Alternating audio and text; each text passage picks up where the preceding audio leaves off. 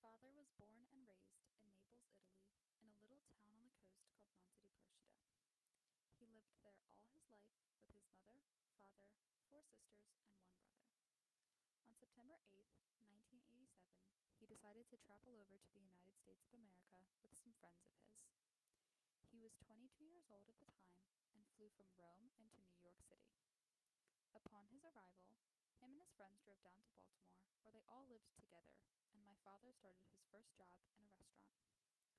Throughout the next couple of years in America, he moved around Maryland, only leaving once to live in Virginia for 6 months, but soon after he came right back. Fast forwarding to 8 years, he met my mother in Towson, Maryland. At that time, my father was working in the pizza shop, right next to the coffee shop where my mother was working. It was called Donna's. He asked her out several times, and after she finally said yes, they had their first date on January 11th, 1995. 5 months after their first date, they were married, resulting in not only a lifetime of happiness for them both, but also a green card for my father and the beginning of his residency. Before one can become a citizen of the United States, one has to be a resident for a certain amount of years. There are several ways one can obtain a green card and become a resident of the United States. First can be through marriage, to either a citizen of America or another resident. Another way is through an application process some people call the lottery. You send in an application for your residency, and if you're lucky, you get chosen and you get the green card. There are other ways, such as a labor contract or an investment deal, one can go through, but they are not as popular of a choice.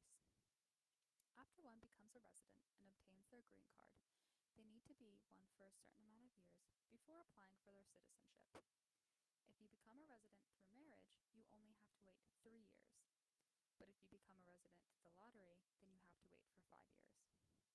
Since my father married my mother, who was already a citizen of the United States, he only had to wait 3 years before applying for his citizenship. After those 3 years were up, he started his long process to become a citizen. First, he had to fill out a lot of forms and find sponsors. Sponsors are close family friends or relatives who will write letters of recommendation for my father, vouching for his want to become a citizen.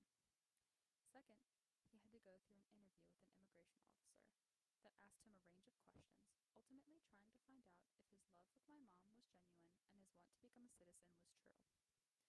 Last, my father had to pass a test on America, which consisted of around 100 questions about the history, the language, and there was a writing and speaking portion as well. After my father passed all that, he had to wait for his date to be sworn in.